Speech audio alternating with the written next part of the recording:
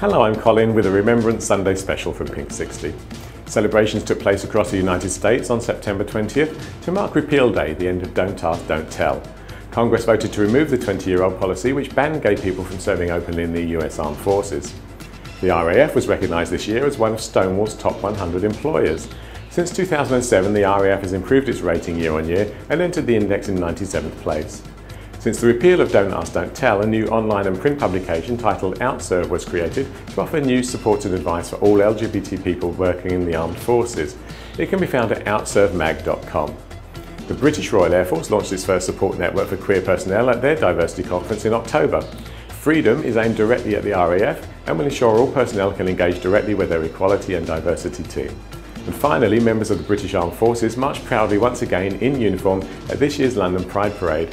The ban on gay personnel was lifted in the UK a decade ago, and since then uniformed personnel have become a welcome addition to the event. That's all from us today. Join us again tomorrow.